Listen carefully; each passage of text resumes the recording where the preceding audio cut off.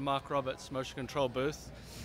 We're showing several of our littler systems here, pan, tilt, roll heads, which are all motion controlled, so can record a move and then play it back. Behind me you'll see our monorail track system, which can be used on an incline or completely vertical, as well as just normal horizontal.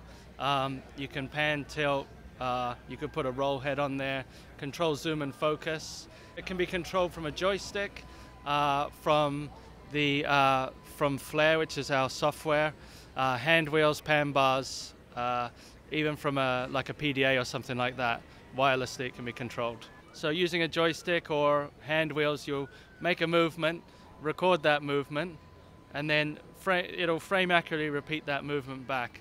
You can also do that with software, so it's about keyframing, putting in a start point, an end point, anything you want it to do in between, and it will then join up that move with smooth curves, and then you can play that back.